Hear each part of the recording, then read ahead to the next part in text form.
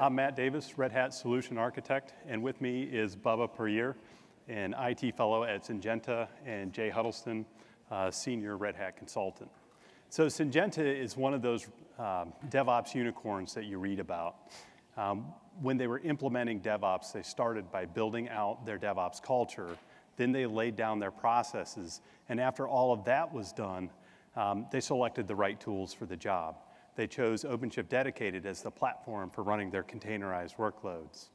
The journey from legacy was challenging. They were trapped on proprietary platforms in a managed data center. They had very little access to the platform, the configuration, the logs, very little knowledge as to the application behaviors. But his team was able to containerize those workloads and lift and shift onto OpenShift. And then they re-architected these applications, breaking them down into microservices. So with DevOps tooling and containerization, they were able to realize the benefits that we commonly talk about, such as shorter application delivery times, better value back to the business. But today we're going to focus on some of the lesser discussed operational benefits, such as making it easier to manage and debug applications. Specifically, he's going to talk about and tell the story of a nasty N+1 query issue in production and how they were able to discover, debug, fix, test, patch a live critical production application all inside of 3 days with no application downtime. Yeah. So thank you, Matt. So as Matt said, my name is Bubba and I work for Syngenta, and it's my privilege to bring you the story of this team that you see here. So we're a small team in a large company, and we've gotten this ethos over the last few years, espoused by our fearless leader who you see out front there, Chayatana. She's our magical unicorn lady. She's always telling us to be a unicorn in a field of horses. And so this is that story. So first off, I work for Syngenta, which you may not have heard of unless you're a farmer. So we sell the tools to farmers so that they can bring plant potential to life. So big farmers, small farmers, organic, conventional, it doesn't matter. We sell them these tools, so seeds and chemistry, so to maximize the benefit of their plants to the farmer and also to bring that potential to you and I. So I don't know about you, but I am looking forward to dinner in this foodie town, and I'm going to thank a farmer when I get home for providing it. So they're our customers. And kind of why Syngenta's mission really matters really hit home to me when I watched Neil Holleran's The Fallen of World War II interactive video online. So it's a very somber video, and I highly commend it to you. Really, I do, and I'm a positive person, really. And it ends with this acknowledgement that we've really had 7 decades of unprecedented global peace and prosperity. And what that means is that there are more people living longer, living productive lives, eating higher on the food chain than ever before in human history. And so as the population explosion has happened, we're losing farmland to expansion and development that's needed, and so we have to get more out of our agricultural farmland.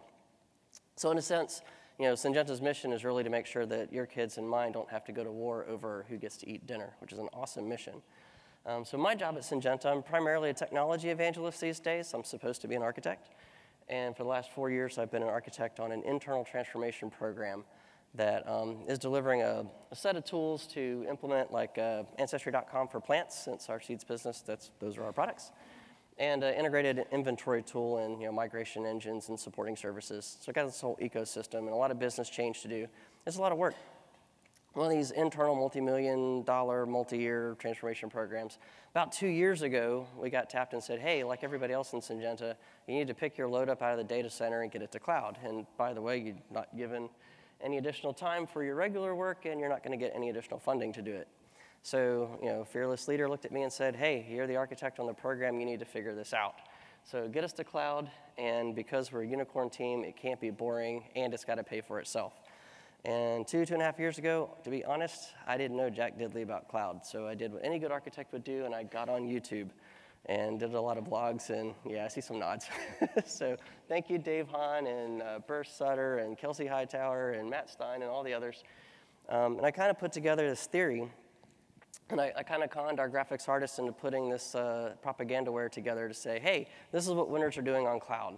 So I went looking for how do I do cloud, and I kept running into microservices, DevOps, and containers.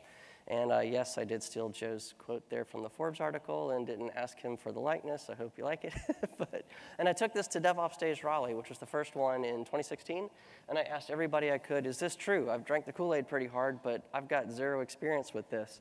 And I kept running into these, all these people from this team on this product called OpenShift, and they said, yeah, we believe this. And not only that, we have a platform for you. And of course, that platform is OpenShift. And so I go back to work the next day, and I'm like, I go into the boss's office and say, hey, Chai, I found this thing called OpenShift. I think we should do it. It should really leapfrog us on our innovation journey. And I started going into the whole sales spiel about how dedicated, Red Hat will take care of all the hardware and the software stack. We just have to put our load on it. It's great. And she kind of stopped me cold and said, cut it out. I was like, uh-oh. And she said, go get it. So I was like, excellent. I like this.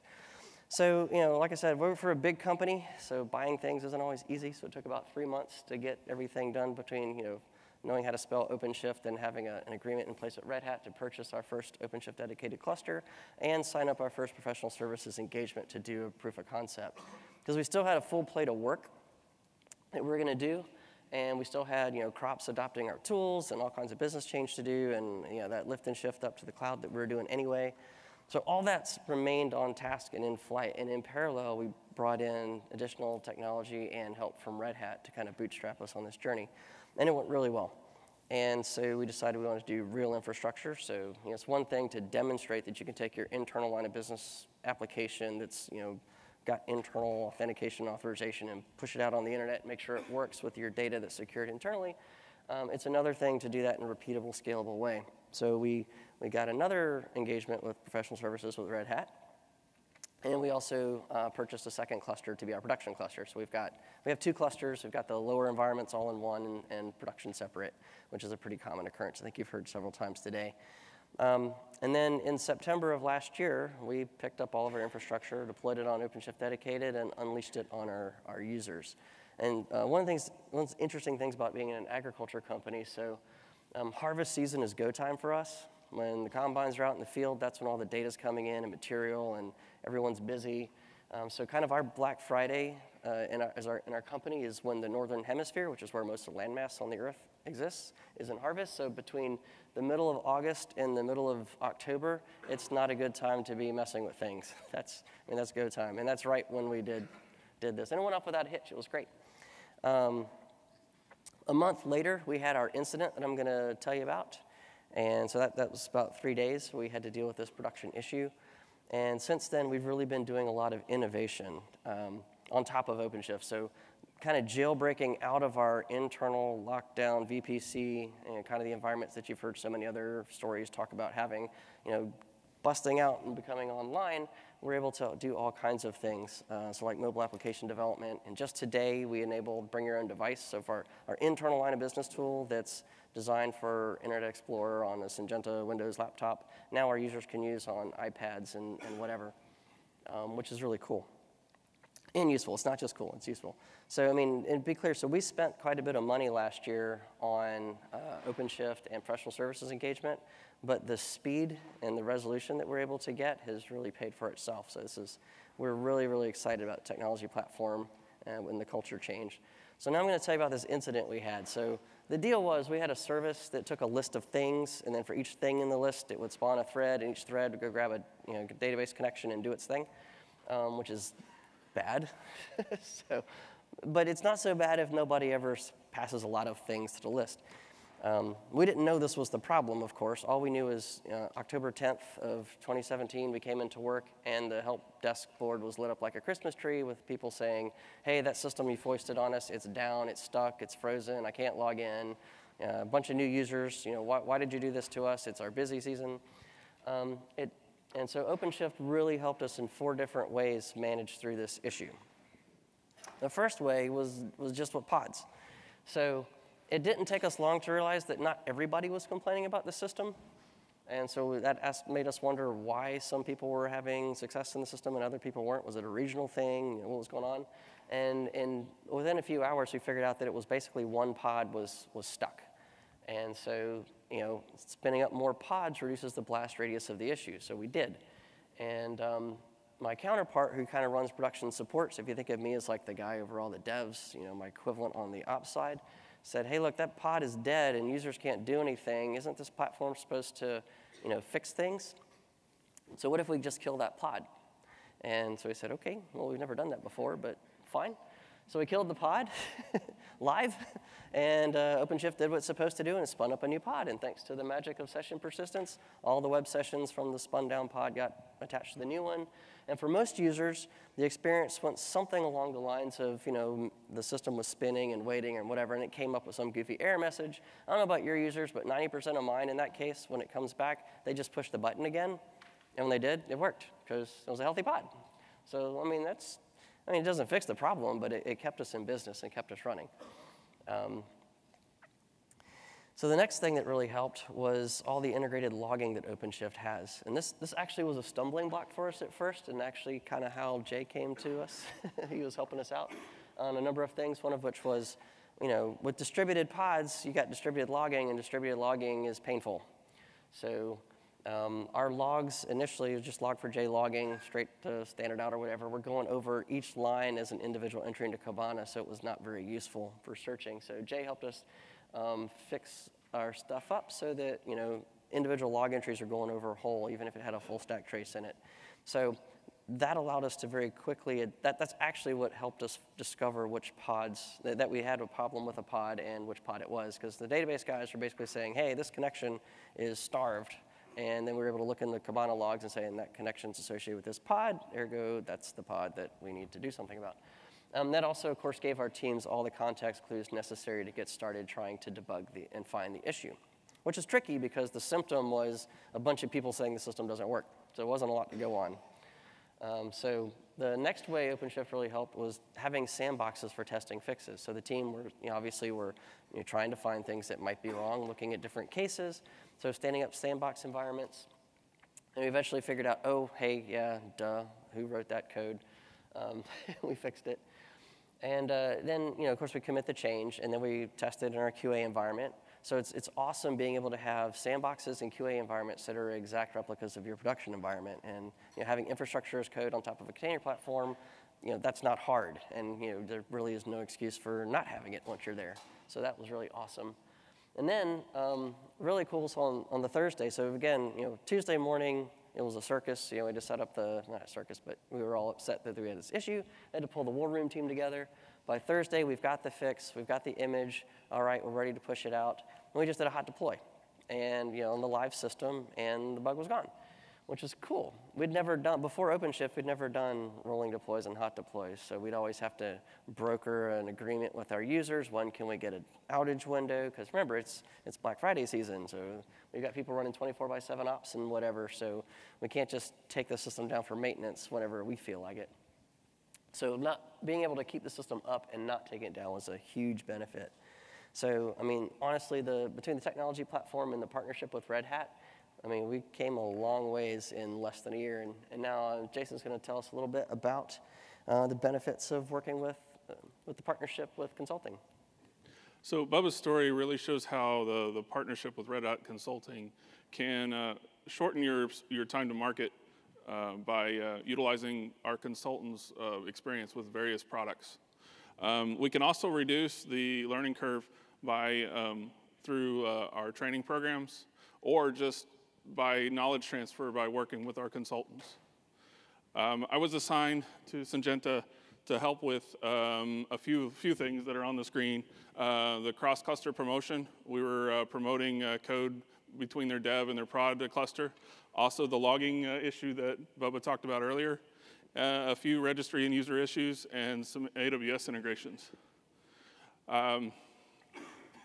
While Syngenta's employees could have worked through these issues on their own, they were able to save significant time by letting me help out a little bit, and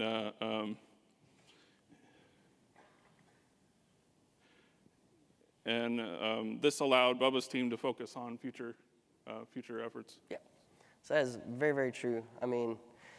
So hats off to the OpenShift team. You guys have put an awful lot in the box. So it's a cool product, but it's also an awful lot to really, as Matt says, to go from kind of 101 to senior level work. And I can't commend any stronger, get help. It's tough to tackle a large learning curve on your own with your own team. So, I mean, since then, we've really kicked up the innovation level, honestly. So you think about this. We had an internal line of business application that had never seen the light of the internet, right? So internal users only. So you assume it's a hardened perimeter, so your team is not rigorously focused on security issues. Not that we're sloppy, but it's not ever done in anger, right? Because it's internal.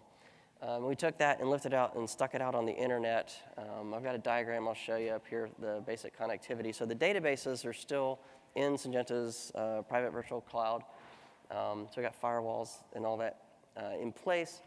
But this has really allowed us to take advantage of other online internet-facing services. So maybe a picture is worth 1,000 words. So we got two OpenShift clusters, and of course they're sitting out on the big bad internet. And this has allowed us to do things like mobile application development, which mobile apps are easy to create these days, but it's a lot harder to tie that to your organization's authentication mechanism. So a little OAuth 2 from, say, Cognito from AWS is what we use.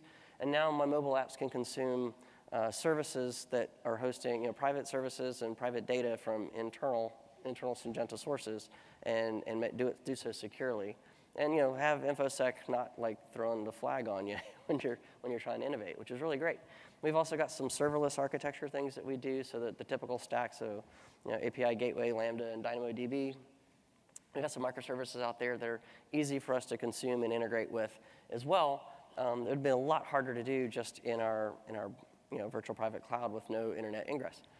So our databases and all of our build tooling and dev support tools are all internal, and our application code is hosted externally, and that's kind of how we set it up and how we do it.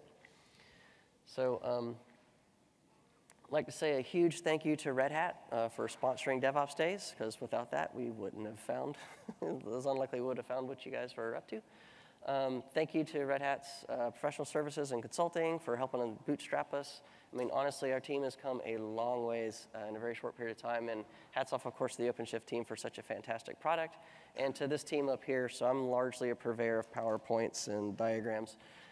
So these are the folks that actually made it real, and of course, to our leadership for having the inspiration. I mean, and I can't stress that enough. If you're going to make a transformation journey, you've got to have leadership's commitment to say, hey, innovate, give you freedom to operate, and to go after things. So appreciate it. And of course, to my management for authorizing me to come out here and speak to you today. I appreciate that as well. So thank you, Patrice.